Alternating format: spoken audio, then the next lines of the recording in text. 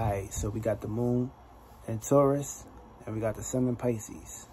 Now, when we got the sun in Pisces, this is mutable water. So you're going to be mutable in your ways of dealing with how you feel, deal with your passion, your compassion about people, your sympathy, and your dreams, your illusions.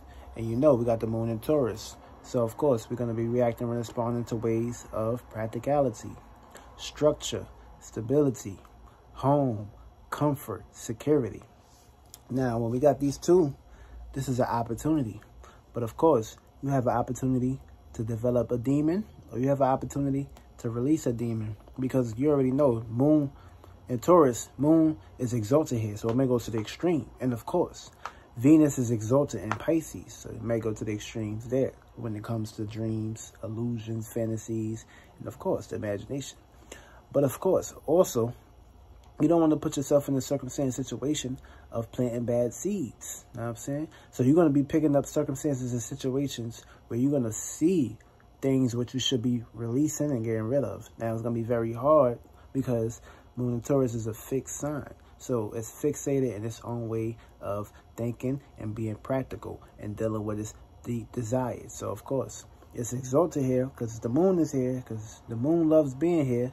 So it may be very hard to accept certain facts. Now, if you planted bad seeds, when this new moon presented itself, you're going to be developing desirable demons, or you're going to develop a Satan that you should basically be getting rid of.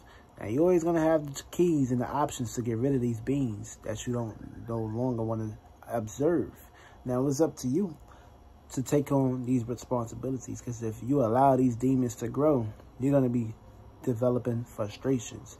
You're going to be developing limitations, and you're going to be developing ties, aka soul ties. So you may go to the extreme. You may go to the extremes. You don't want that. Mercury just got into Pisces, so you don't want to get caught up in illusions and things of that nature. You want to make sure you're creating a truly desire, a truly passion that you should basically be utilizing. Now let's get into these energies real fast.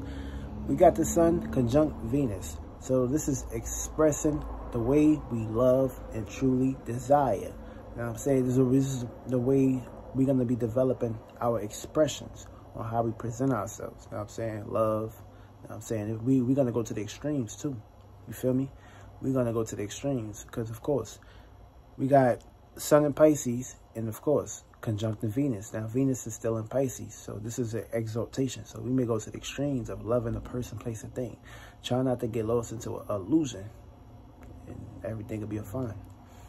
We got Sun sextile Pluto, so we're going to be expressing transformational changes when it comes to our actions and the way we are developing ourselves. So we're going to be coming up with a new outlook on how it feels to go for deeply passions and motivations that we really truly striving for.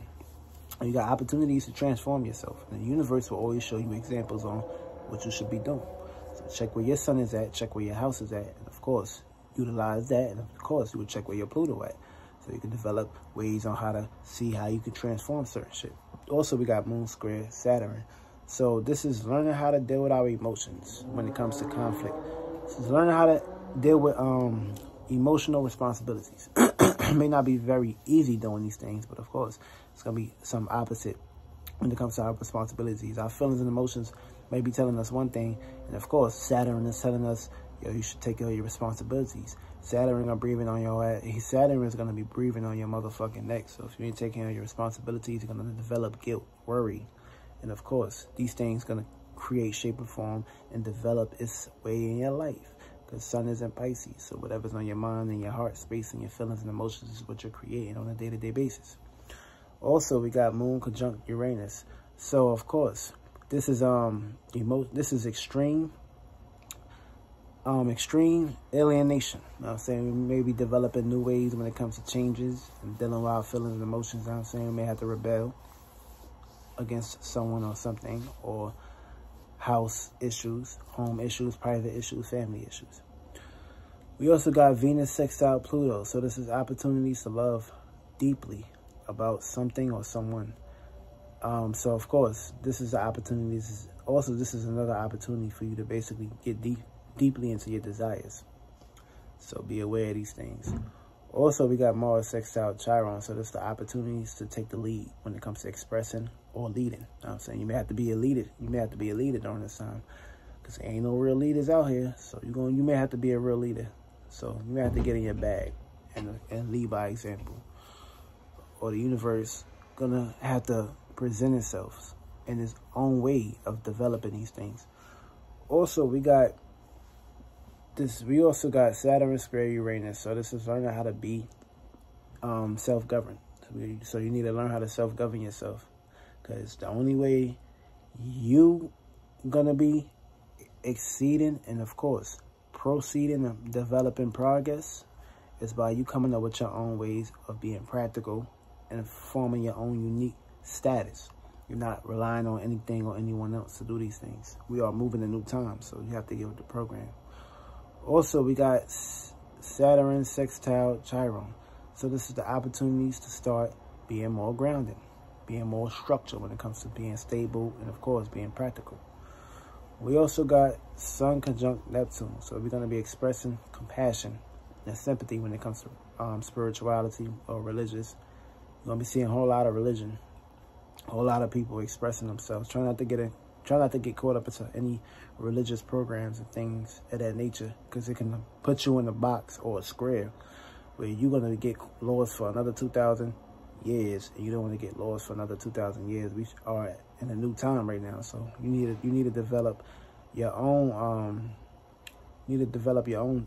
You need to develop your own system, or develop your own genesis.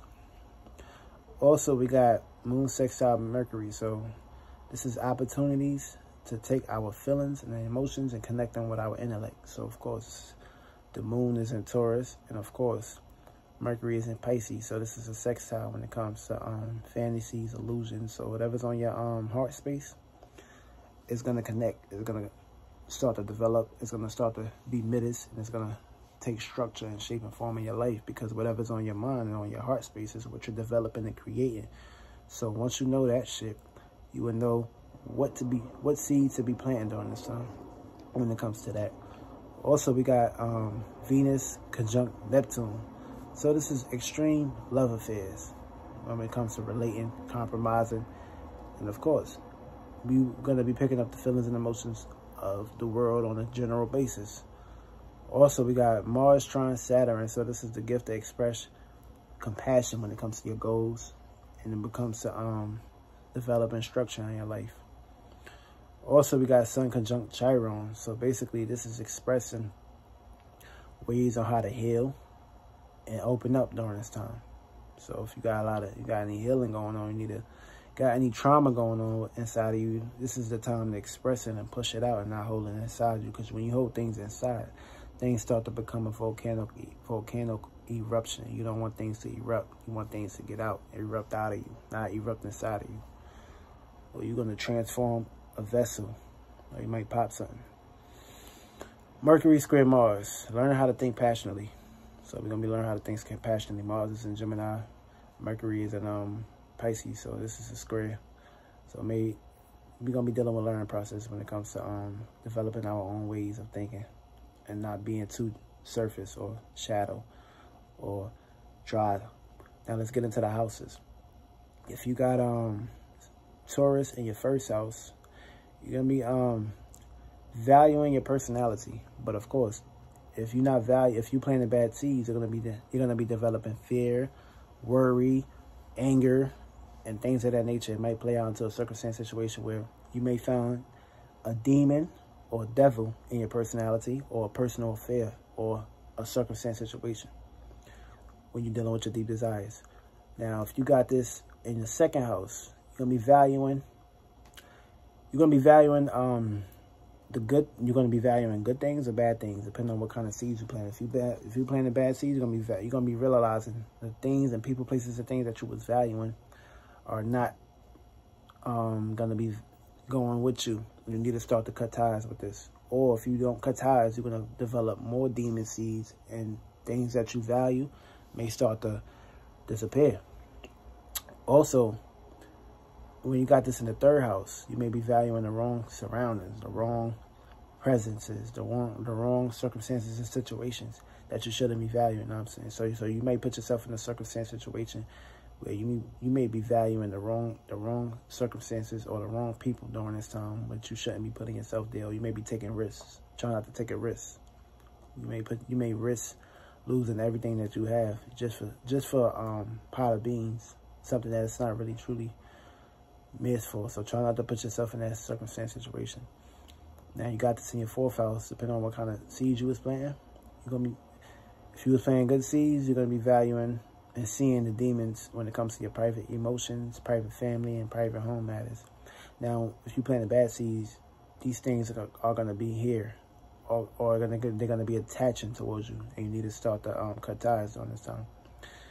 When you got this in your 5th house, you're going to be expressing, you're going to be expressing demons, or people around you is going to be expressing demons towards you. Because you may get lost into convicting yourself or caring too much about what other people saying. Try not to do that.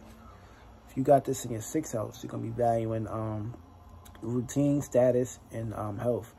Now, you may be the demon, or you may be developing demons when it comes to your health, routine, or pattern. Or demon might be in your daily routines. Try not to put yourself in that circumstance situation. When you got this in your 7th house, whoever you're relating to may be the demon, or you may be the demon towards them. Or you may put yourself in a circumstance situation of relating with the wrong people and the wrong things. Don't do that. 8th house, when it comes to desires, you may be valuing the wrong desires. You may be valuing the wrong circumstances and situations. Try not to put yourself in a circumstance situation where you may have to kill your family for stimulus money, or you may have to go crazy or go to the extreme just because nobody ain't paying up or coming out of pocket. Try not to put yourself in that negative circumstance situation. You don't want to be the motherfucker that was on TV. When it comes to 9th house, you're gonna be valuing philosophical points of views, and you're gonna be valuing experiences. Now, if you was playing bad seeds, you're gonna be valuing the wrong experiences, and you're gonna be finding circumstances and situations where it comes to things you value. You may not be interested in these things anymore. These things might start to appear like they ain't truly what they say they be. And of course, you don't want that. So make sure you're valuing the right things, and make sure you're being more practical and more reasonable. 10th house, you may be valuing the wrong status, or you may be valuing the wrong things during this time when it comes to your goals and shit. You may lose faith in your status. You may lose faith in your goals. And you're going to be your own demon, because you're going to be harmed by guilt and worry. Take care of your responsibilities. Everything will be all right. When it comes to your status and basically being practical and whatever you have to offer to the world. 11th house, you're going to be valuing the wrong associates. And of course, you may go to the extremes when it comes to your health. Try not to do that if you're planting bad seeds. But if you're planting good seeds, these things will grow like blossom. And last but not least, 12th house, Pisces. You're going to be valuing the wrong dreams. And of course, you may give up, or you may lose faith and compassion. Try not to do that. Now, Aries, Suns. You're going to be seeing the other side when it comes to expressing your personality. And of course, you may not even really, like Taurus don't really do good here. So it may be a circumstance situation where you don't really truly govern or be entitled to practicality. And Moon and Aries, you're going to be receiving as Taurus Suns. You're going to be an example on what to do. Moon and Taurus, you're going to be receiving other people's on how they should be expressing what you should be doing. Geminis, you're going to be seeing the other side when it comes to communication and stability. Moon and Geminis, you're going to be receiving this. Cancers, you're going to have opportunity. Try not to go to the extreme when expressing your love and compassion towards other people, places, and things. Moon and Cancers, you're going to be receiving love and nurturing. Leos, you're going to be learning how to express yourself and not to be caught up into the cloth of other people's, or feeling unvulnerable during this time. Moon and Leos, you're going to be receiving this. Virgos, you got an opportunity, you got a gift to express yourself in a more practical and a more sensible way. Moon and Virgos, you're going to be receiving this energy back. Libras, you're going to be dealing with misunderstandings when it comes to relating. And of course, Moon and Libras, you're going to be receiving that too. Scorpios, you're going to be dealing with conflict when it comes to desires and things. Try not to go to the extremes. Moon and Scorpios, you're going to be receiving that.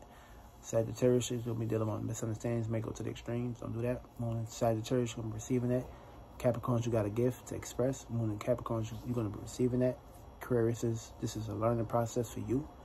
And Moon in Aquarius, you're going to be receiving learning processes too. And Pisces, you're going to have opportunities to deal with a gift when it comes to your dreams and illusions and imaginations. Moon is high Pisces, you're going to be receiving this energy right back at you. Try not to go to the extreme and everything will be all right with you.